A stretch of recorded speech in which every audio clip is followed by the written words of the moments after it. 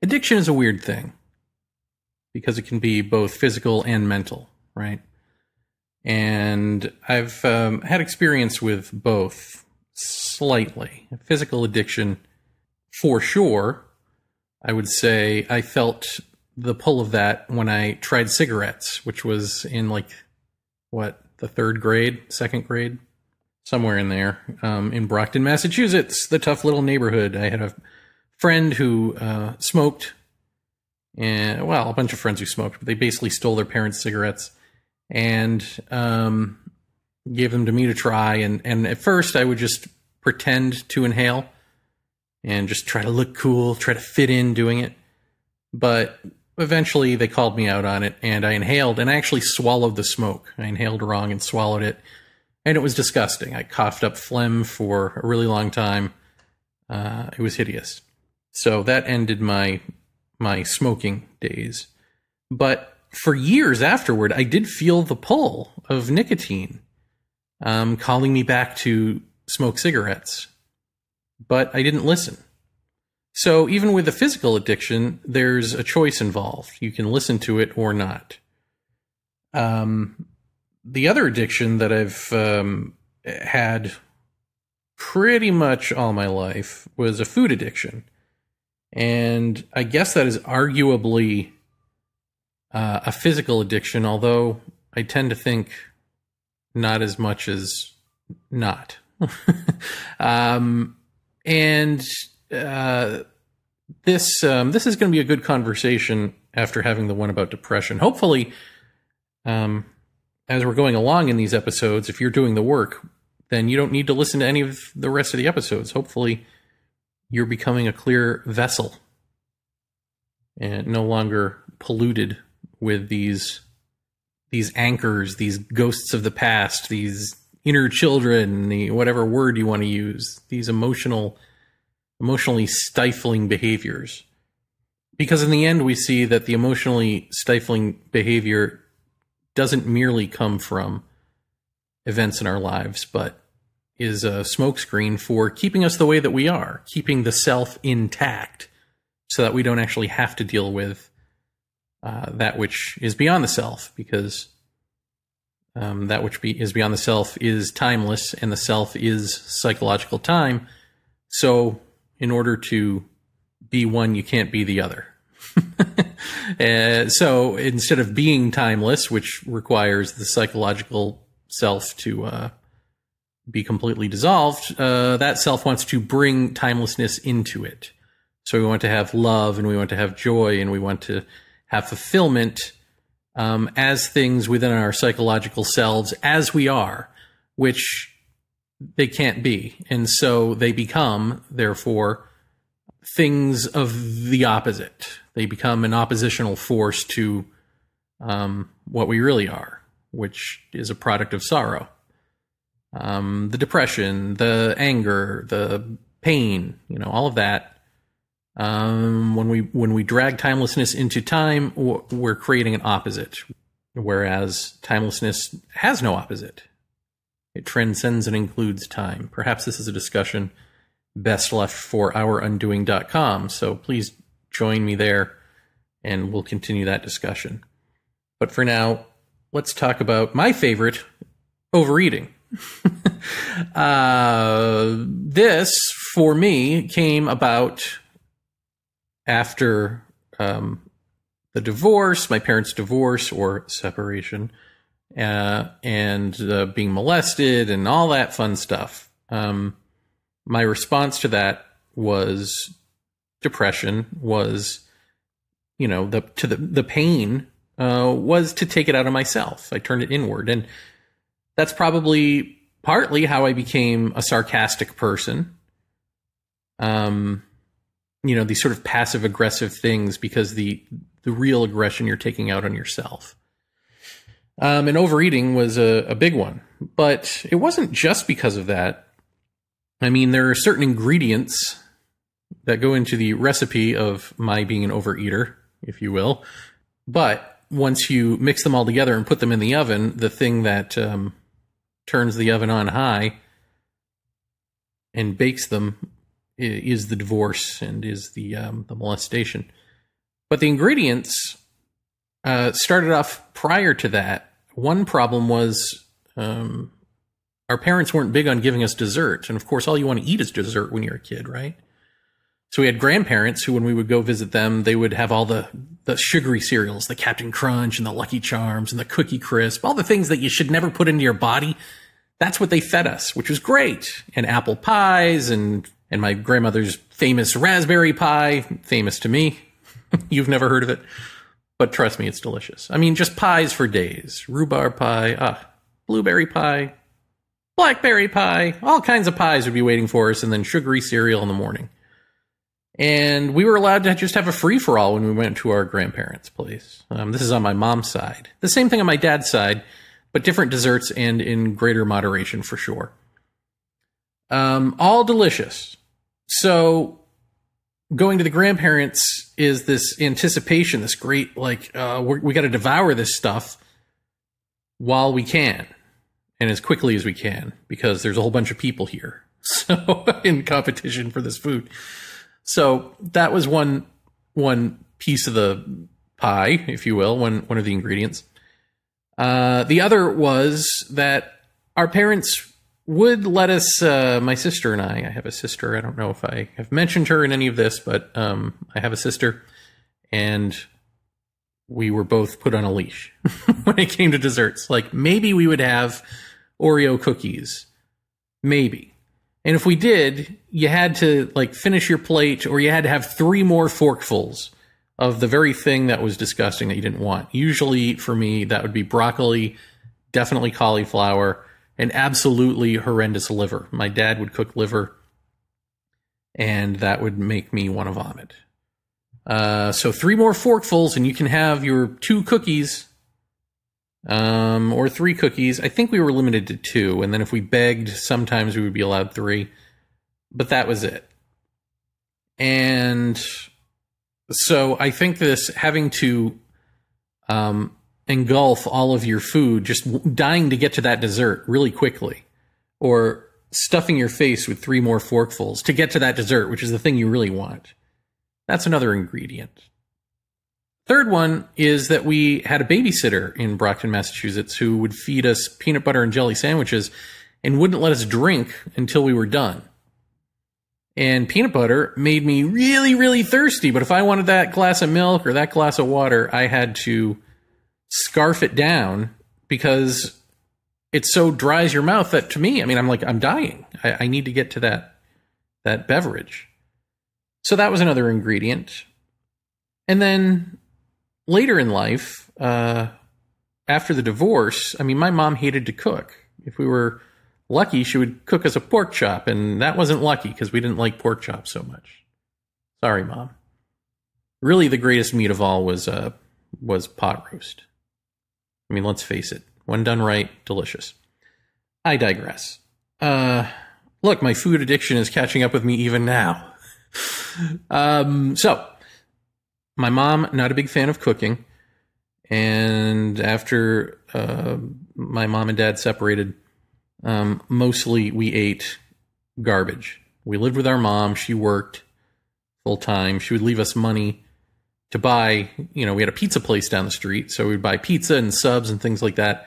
But usually it was McDonald's, or Burger King, or Friendly's, which of course is famous for their ice cream sundaes. And when we would eat ice cream sundaes, we would have a contest to see who could finish first. Because my mom always finished first for some reason, so my sister and I would just start scarfing down just to see if we could beat her.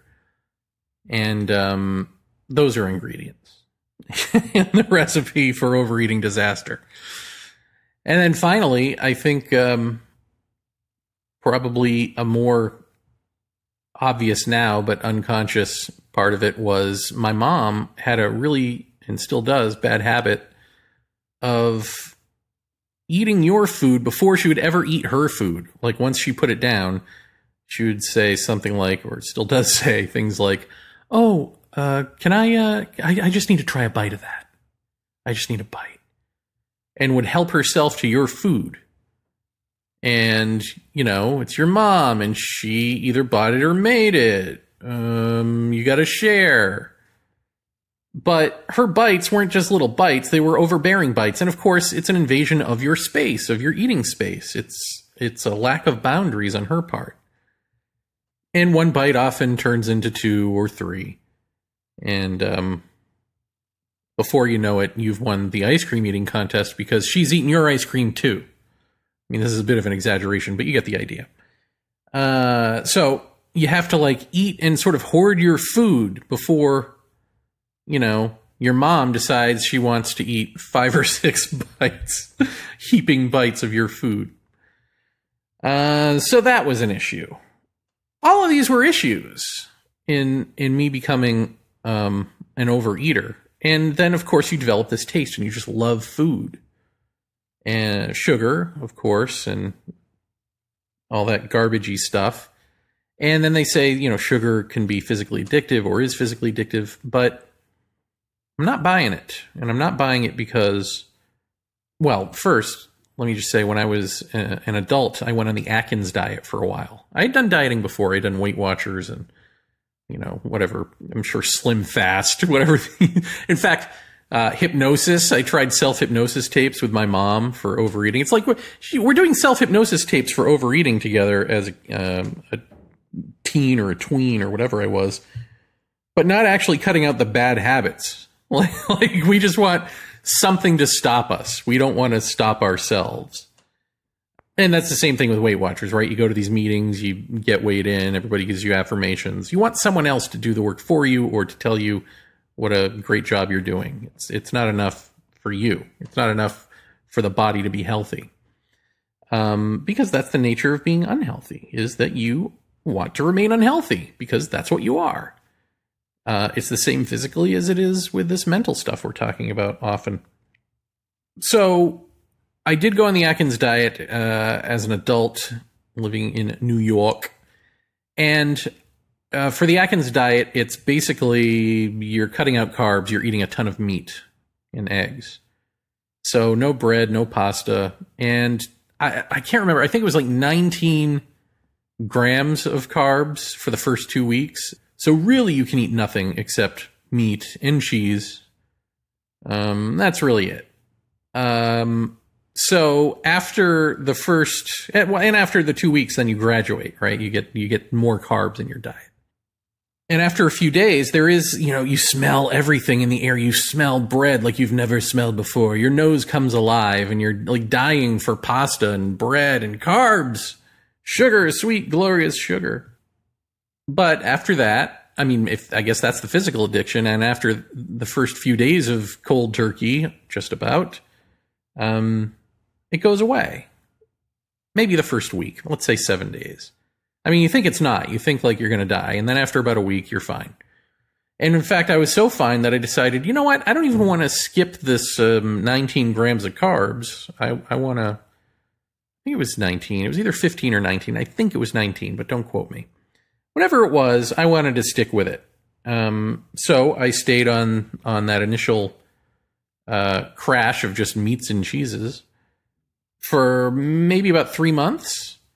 And in that time, I lost 60 pounds, which was, thank you, everybody. Thank you. Which was an amazing feat. And I kept it off for a really long time. Actually, I kept it off until I started doing late night editing sessions for Nickelodeon for the Snick House video pick. And when you're in an editing bay, they pretty much just put like every amazing, awful Hershey's candy bar treat at your disposal and pay for your meals. And usually, you're getting high carbohydrate meals and stuff. So after late night candy and food sessions on the company dime, I ballooned back up. But it took a while. Then I went back to normal crappy eating habits. Although I remember I had tried McDonald's after not having eaten McDonald's for more than the 3 months. Maybe for a year, maybe longer. And it actually tasted like, I don't know, poison, a hallucinogenic, something. Like I was dizzy, I was foggy. It just had a lot of effects on me. Like you don't realize what crap you're eating until you stop eating and then try to go back to it. And it was just terrible. So I actually didn't pick that back up for a good number of years more.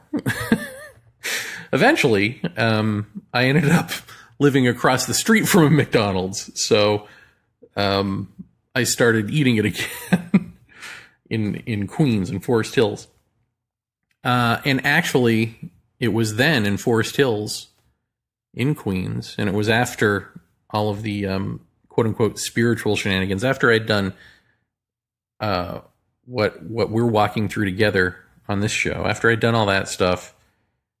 So it's after I'd moved to heart, out of brain and into heart, and then even beyond, quote-unquote beyond, after I had the bigger experience that, we can talk about. Well, maybe I'll talk about it on another season, or you could just go to ourandoing.com and I'm absolutely talking about it there.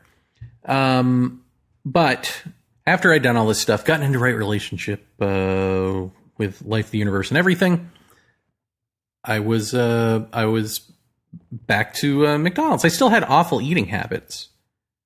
And the Atkins diet, staying on, just no carbs, is an awful eating habit. None of these things are good eating habits. But they were just what I was doing. They weren't a result of a compulsion from my psychological past, from traumas, from a means of eating away my pain. This is not what I was doing. I was just doing it because that's what I ate. It's what I was comfortable eating. Until one day, I got up early enough, because I was a late riser back then. I got up early enough to go to McDonald's to get the McGriddle, which, if you've never had a McGriddle, I don't even remember at this point what was in it, but slow death is what was in it. I think it was like a pancake with the syrup in it or something. I mean, it was delicious. It was absolutely delicious. And so I was so psyched to get up and get this thing.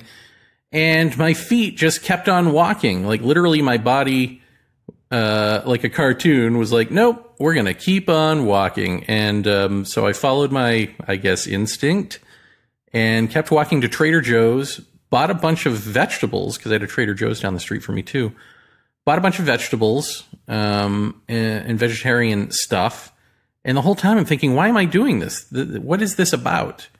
And from that moment on, I was a vegetarian, and I'm still a vegetarian. So that's certainly a possibility, I suppose, after all of this stuff, where the body knows what it needs to do and is doing it. despite your conscious interest in the McGriddle.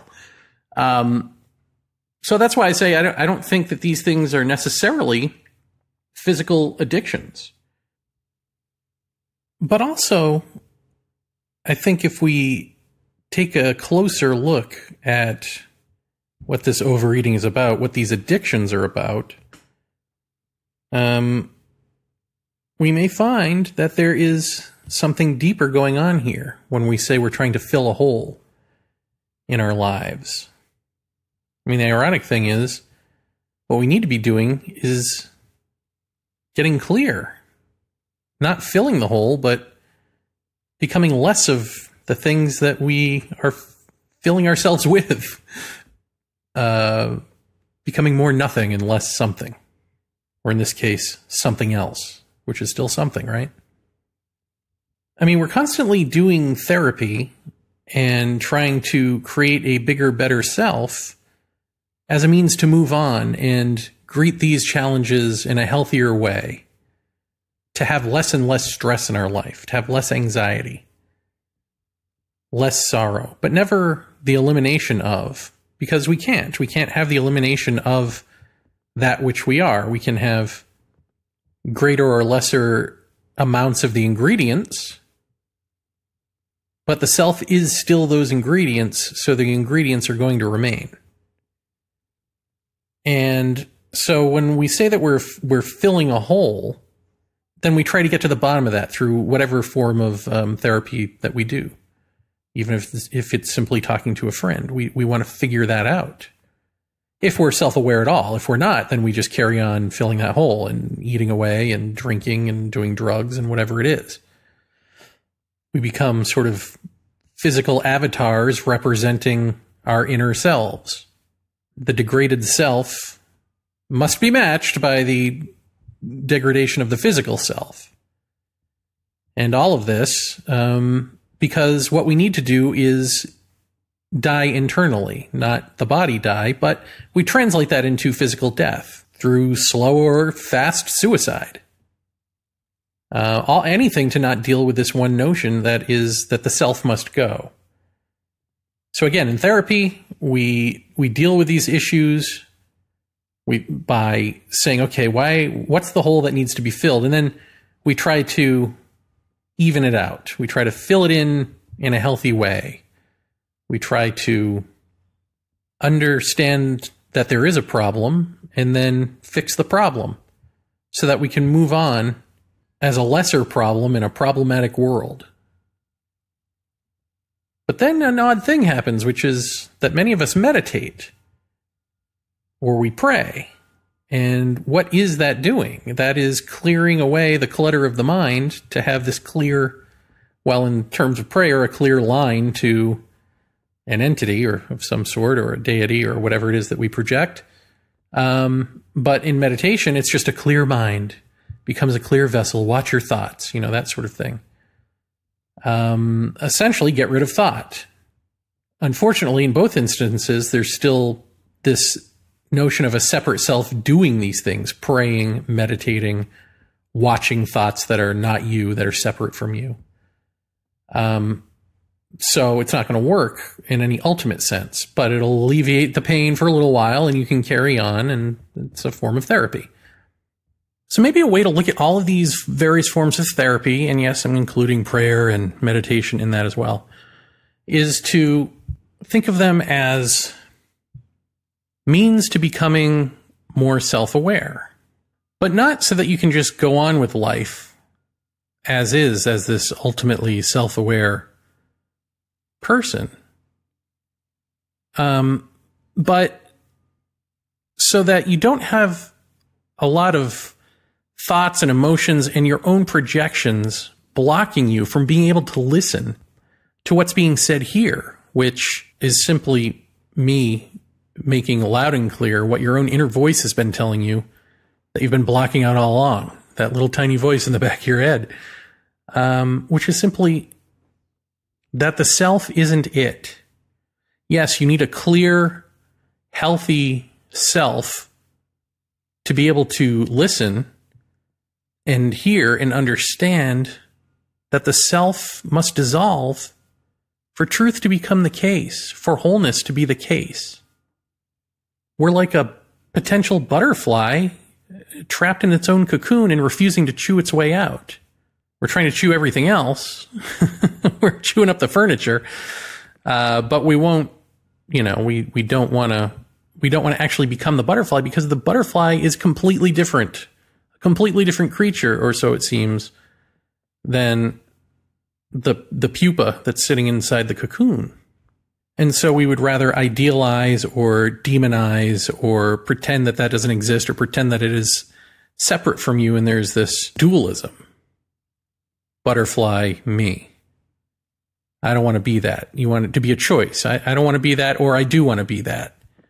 And then you live in that choice, right? This is what, like, the New Age would live in the choice of, I am being that right now. Meanwhile, you're still in the cocoon. And everyone else might be like, well, I don't want that. Or I don't acknowledge that that is me at all. Therefore, it isn't. But it is you. And so you can't do that forever, or you're going to die in that cocoon. The butterfly species will not exist. And that's where we are. Right? So certainly it is better to understand our issues and why it is that we're constantly trying to, quote unquote, fill a hole within ourselves than it is to blindly fill that hole with our favorite addiction of choice. But it is even more transformatively correct, to coin a term, to see this greater context in which it is necessary to stop filling the hole. not to go on with life as usual, but feeling a little bit better for now and then finding another reason to feel miserable, but then having better coping skills when you feel that way. That's not what life is. I mean, it's how we live it, but that's us in the cocoon living it. And it's us preserving the self, preserving the cocoon, despite not just our ability to fly, but the necessity, because that is what human nature is, or butterfly nature. But you know what I mean. Deep down, we all know.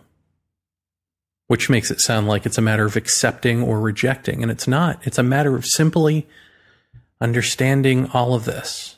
And if there be a transformative moment, a chewing through the cocoon, understanding is the way, is the chewing. It's not that you understand and then do something about it. This is where the analogy fails, is that there is no you chewing.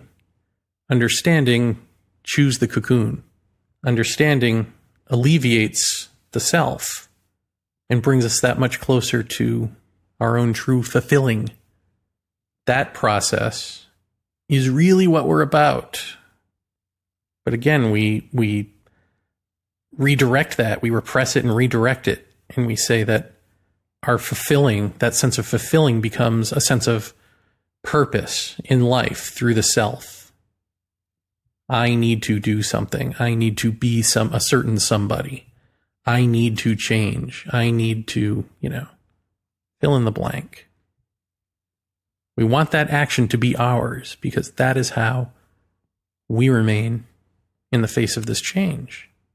But this is the one change where you can't take yourself with you when you go. Nor should you. It's inappropriate. And it may look a certain way, enticing, scary, whatever it does from this side of the cocoon, but from the other side, once you're living in understanding, you see that there was no need to fear.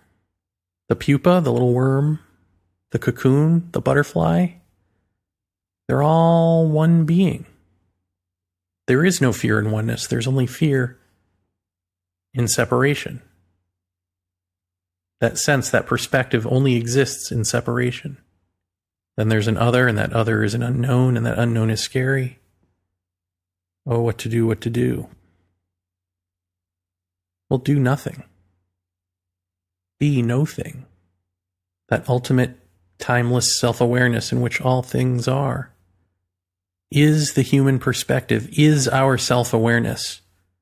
When the body self-awareness, the body projected, brain or heart-based self, is abandoned by the body because the body sees the futility of maintaining it and putting it on a pedestal that way. That, not thought, not logic, not empathy, not emotions, that ultimate self-awareness is what humans are for. The rest, which is completely out of whack, in which we believe are these great, amazing things, are actually tools of the ultimate. Time is the tool of timelessness. The self is the mask of love. The way that love greets the world when we are no longer in the way. And there are no good words to put to that because it sounds as though we just die and then this possessive entity takes over or something along those lines. But I guess I hearken back to the movie The Abyss. In the movie The Abyss, people who are going deep underwater, to survive the pressure, they have to wear these pressurized suits with liquid oxygen. So when the liquid oxygen fills up the helmet, there's this moment where they think they're going to drown. They don't want to breathe. They hold their breath. They're afraid they're going to die. And then you have no choice but to suck in oxygen. You breathe this liquid and you're breathing liquid, this liquid oxygen in the movie. So you do have to let go. You do have to, quote unquote, die in order to live. And in that sense, in order to explore the depths. In this ultimate sense, it's in order to be all of the shallows and depths, all of everything, self-aware at once in this here body. Anger is symbiotic with pain. When we're not in pain, we're not angry.